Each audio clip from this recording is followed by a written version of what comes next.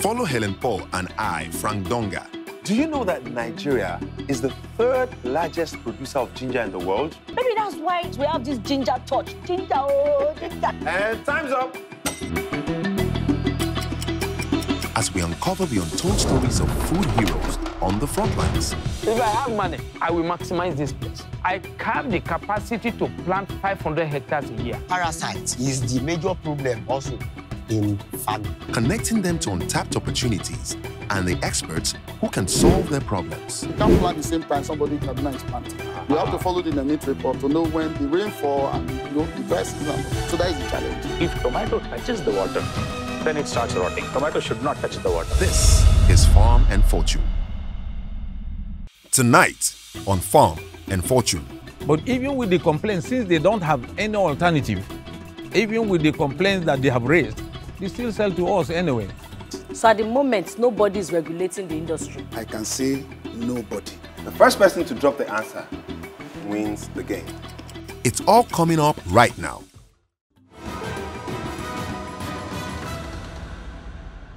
Tonight on Farm and Fortune. What exactly are these policies you are referring to that we need to be to put in place for our cocoa to come up again? In Ivory Coast, the government structured the industries with policies and brought investors through bilateral agreements. Which of the following is harmful to a cocoa? It's all coming up right now. Did you know, according to the International Cocoa Organization, that Africa produces 77% of cocoa all over the world? And if you consider that over 4 million tons of cocoa is produced annually, that figure is a high percentage. In fact, over 40% of cocoa produced in the world is processed in Europe. You see, everybody loves chocolates. You can see that in our demand yearly. In fact, 95% of the world's cocoa production is exported. And don't worry about all that statistics. We're going to break everything down for you on this show. And of course, we promise you that today's show will be chocolately interesting. Don't go anywhere. My name remains Helen Paul. And I'm Frank Donga. And you're welcome to Farm and Fortune.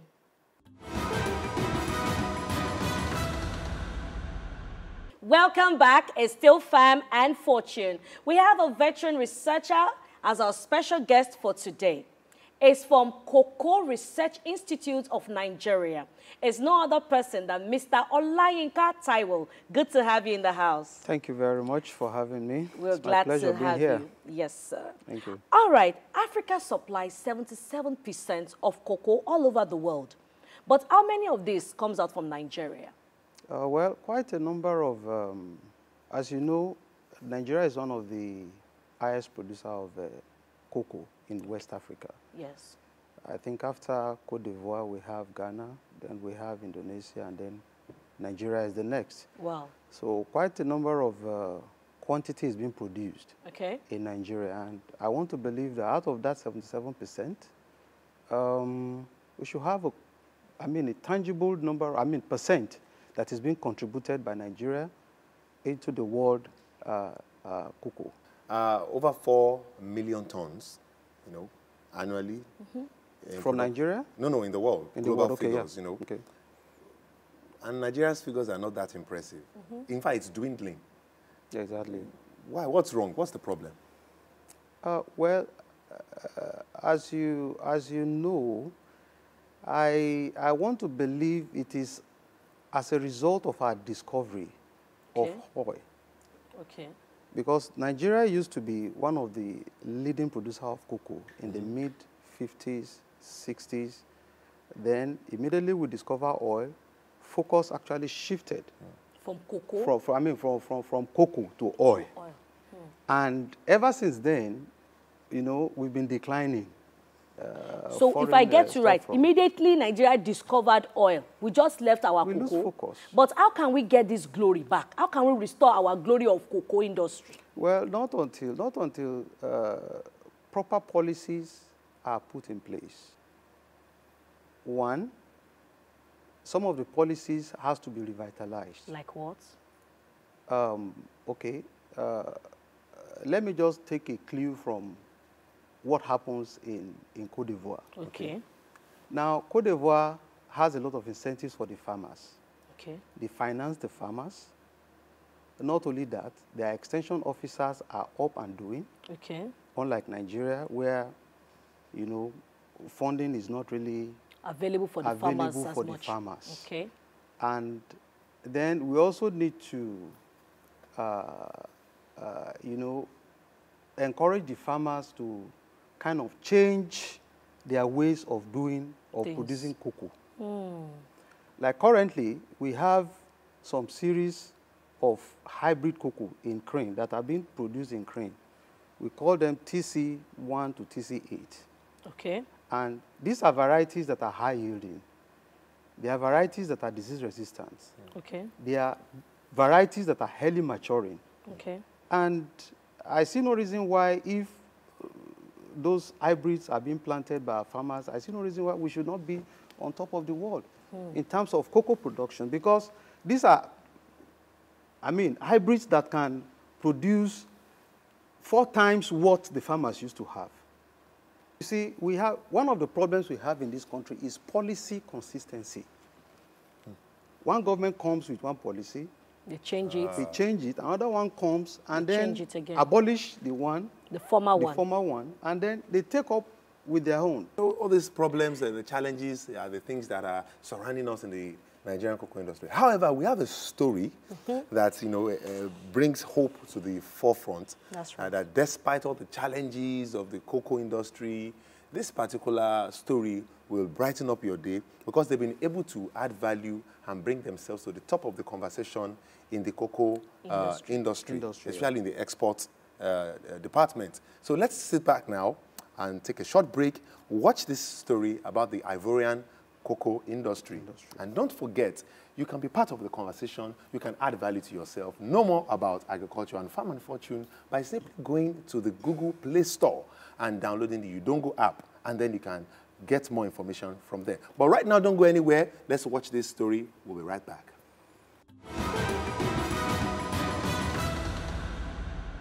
When you choose to play on the fields of the ancient agrarian marketplace, consider a good coach to take along with you. The Udongo app is your gateway to the Nigerian agricultural ecosystem. Whether you are a newbie or an oldie, signing up instantly connects you with a community of other farmers, products, agents, distributors, and resources all in one place. Access our unique and simple interface from the bustling big cities to the most remote regions across Nigeria. Enjoy full access to real-time farming solutions that help you make timely and profitable decisions. Or allow our one-on-one consultancy services cheer you on with each move you make. As a newbie or oldie looking to make a big agricultural footprint, feel secure knowing you have the best coach always in your pocket. Udongo app is your personalized farming coach, available to you every time, anywhere, just at the click of a button. Download the Udongo app from the Google Play Store now and enjoy new opportunities. West Africa dominates the world's cocoa export industry, with Ivory Coast and Ghana as the highest exporters of cocoa in the world. While the Ivorian and Ghanaian economies thrive on this venture, Nigeria is yet to harness the full potential of her industry.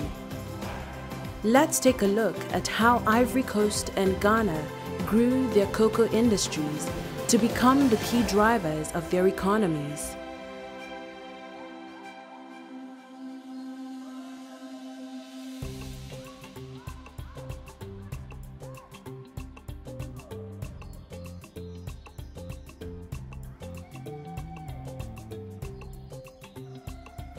In Ivory Coast, the government structured the industries with policies and brought investors through bilateral agreements. The government also controlled the minimum market price, invested in input and improvements, streamlined the channel of distribution, amongst other things. The Ghanaian government focused on tax rebates to encourage export. Rough processing was also incentivized with tax-free machinery import, but the output was funneled towards export with high taxation for domestic supply and almost no taxes for export. With falling cocoa prices, Nigeria needs to plan towards sustaining the cocoa industry beyond export. Exploring internal solutions, the president of Ghana, Nana Akufo-Addo, said, Ghana no longer wants to be dependent on the production and export of raw materials, including cocoa beans. We believe that there can be no future prosperity for the Ghanaian people in the short, medium, or long term if we continue to maintain economic structures that are dependent on the production and export of raw materials. We can put Ghana at the high end of the value chain in the global marketplace and create jobs. As Nigeria grows her cocoa industry, she must think long-term and sustainability through efficiency at all levels of the value chain.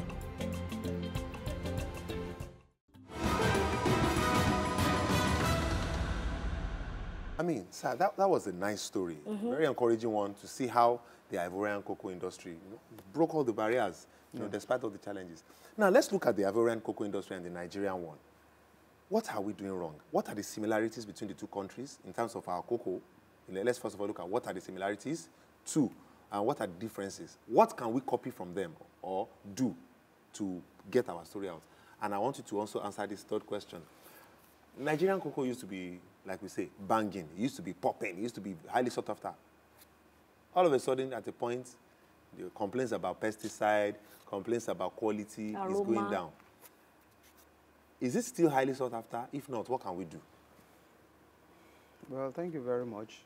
Like I said earlier, the main focus in Ivory Coast is cocoa because it forms bulk of their foreign earnings or economy, so to say. But then in Nigeria, as we all know, our revenue comes from oil. And that is where the problem started from. With the discovery of oil, cocoa was more or less abandoned. In fact, agriculture generally was abandoned. And that has been the case ever since the early 70s till date. However, a lot of policies have been evolved in agriculture, from either the federal government or what have you. But again, we have problem of policy consistency.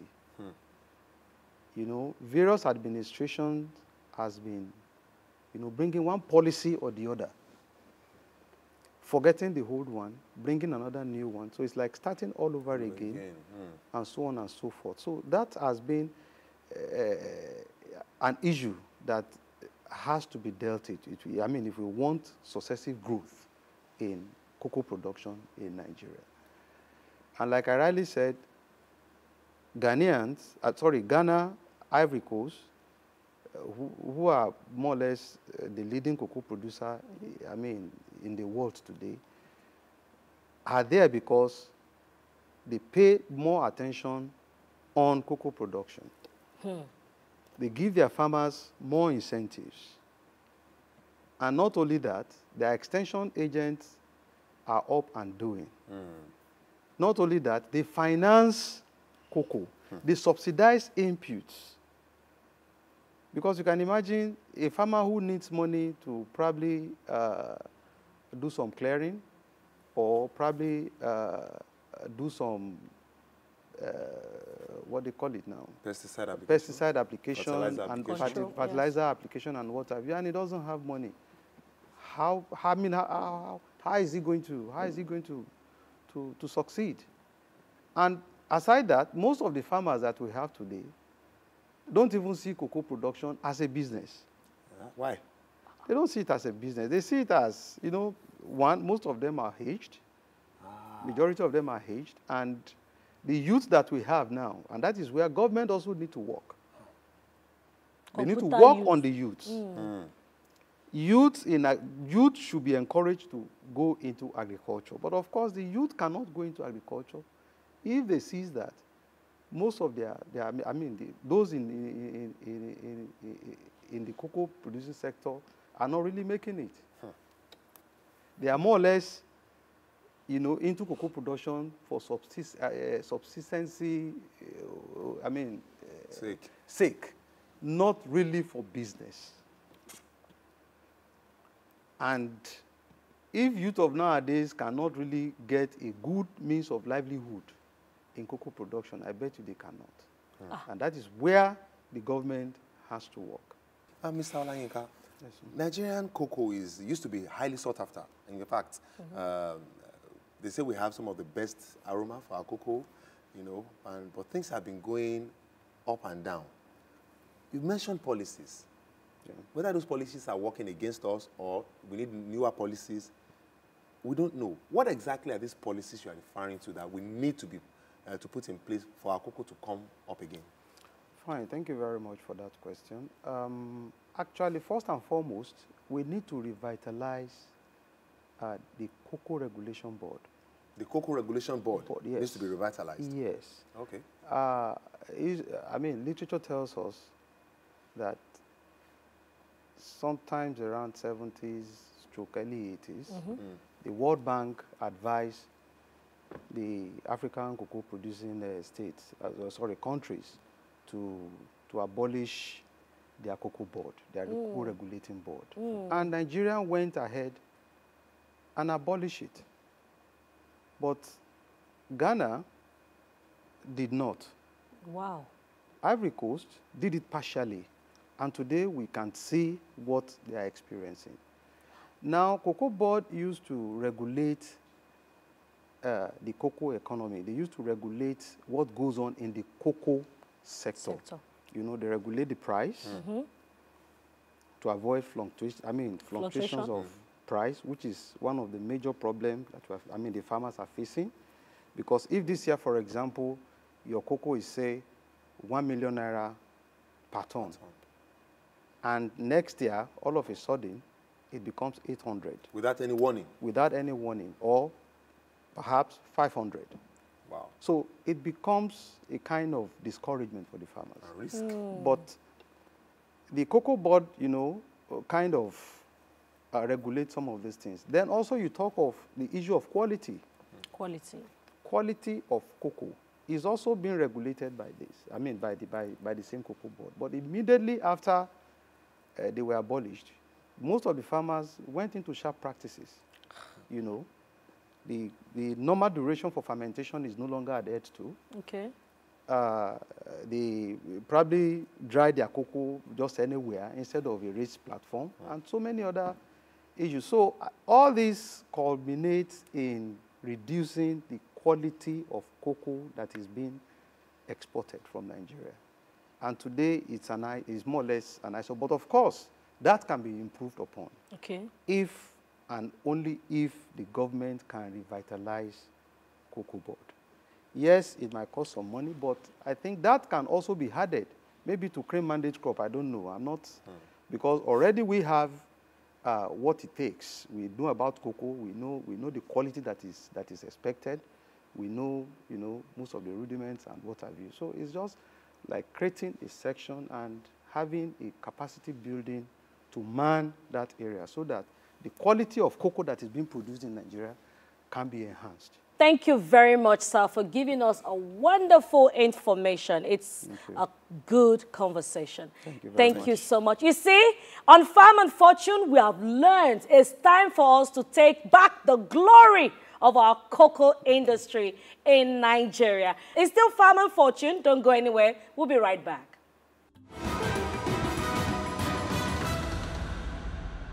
Welcome to the Farm and Fortune DIY hack.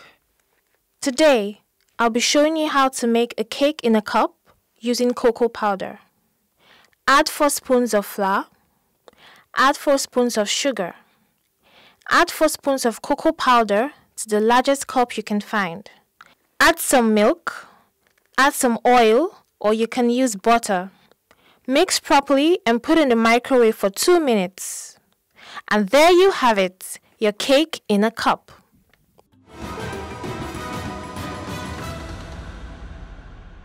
When you farm cocoa, over time, just like any other long-time crops, the nutrients in the soil reduce, and it affects the yield from the tree. To maximize your tree's lifetime potential, you must pay attention to the depleted nutrients and replenish them. We have a soil expert in the house, someone who would help us know more about our soil, in person of Babajide Ahmed. Thank you so much for coming on the show. Thank you very much, Ellen. We have a few questions for you, and we want you to help us. No problem. What are the soil nutrients needed by a cocoa tree that reduce over time as the tree ages? Thank you very much. These nutrients are divided into two. Okay. Those are the macronutrients and the micronutrients. Okay. For the macronutrients, we have the nitrogen, phosphorus, and potassium. Okay. While for the micronutrient, we have the boron, calcium, and magnesium. Thank you. But how can these nutrients be replenished for a better cocoa harvest? Thank you very much. The fastest way of replenishing these nutrients is through mineral fertilization. Okay. That's the fastest way of replenishing the nutrients that are being lost. You see, if you want to go into the business of cocoa, do you know the cocoa? You've gotten the cocoa from our show, Farm and Fortune. The next segment is the game with Mr. Frank. How ready are you? I am ready. It's still Farm and Fortune. Enjoy.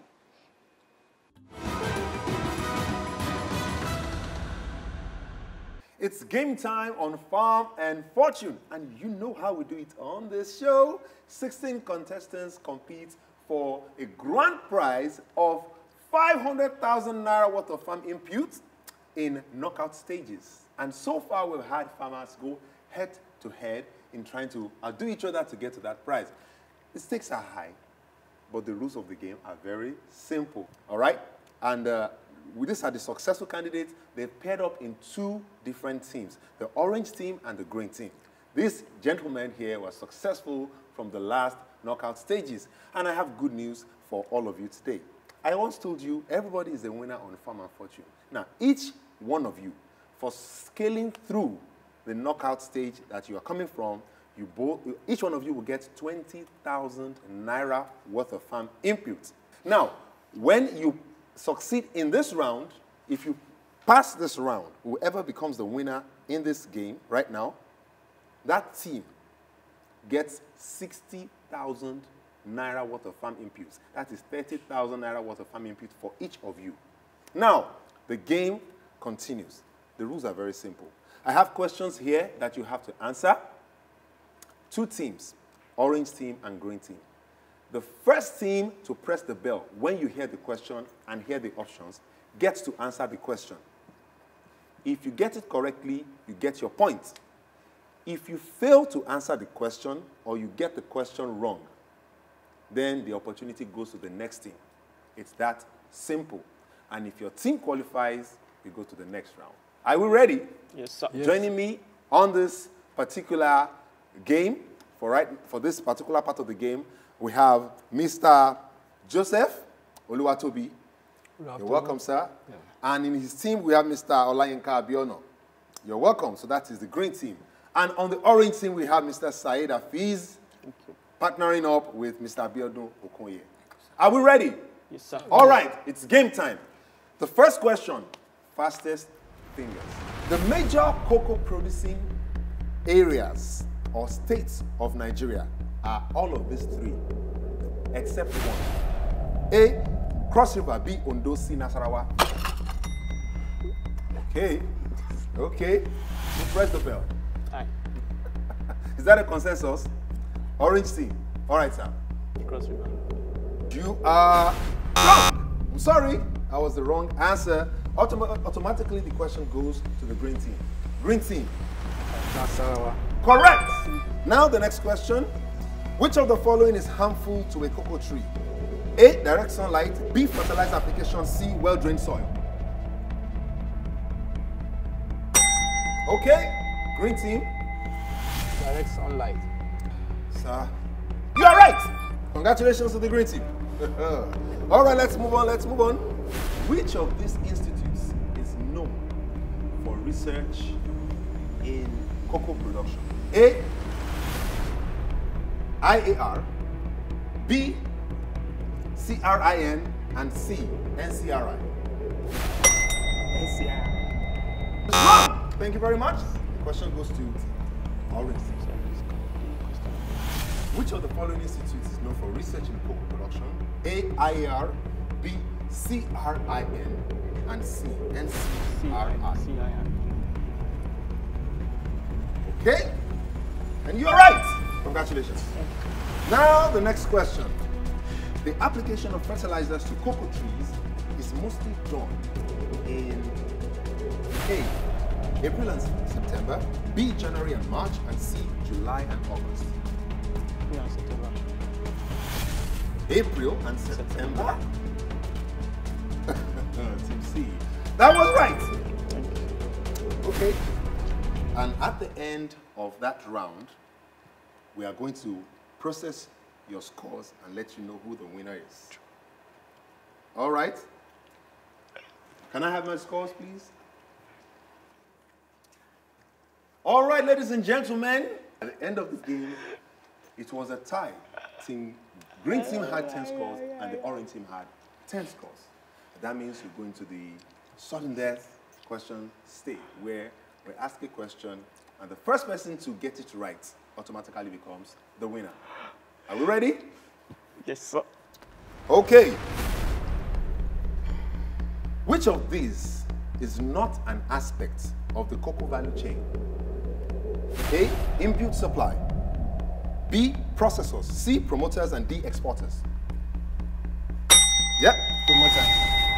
I'm sorry, but that was the right answer. So we have a winner. Congratulations. Congratulations. So the orange team gets 30,000 naira worth of farm inputs to each of the participants, plus your 20,000 naira worth of farm input guarantee. Everybody is a winner. Everybody goes on smiling. And you know what to do. Keep watching. You can also let us know what you think, participate. Join us at www.farmandfortune.com. Reach out to us on our social media pages, Instagram, Facebook, and YouTube. Subscribe, follow, and share. We'll be right back after this segment, so don't go anywhere.